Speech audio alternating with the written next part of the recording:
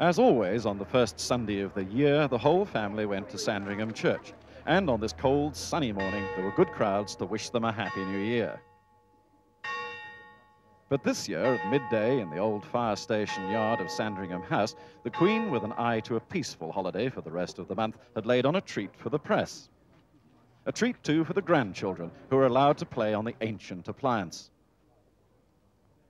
It seemed the grown-ups might have liked to go, too.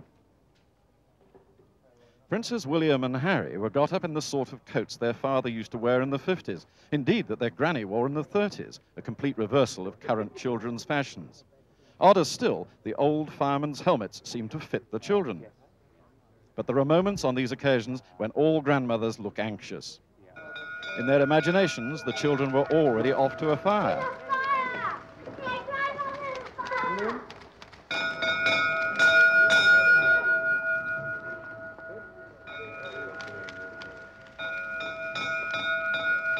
For fire engine buffs, this model is a Merryweather Hatfield. King George VI bought it in 1939. So a lot of photographers were made very happy. Whether they'll now leave the family in peace is another question. Happy New Year.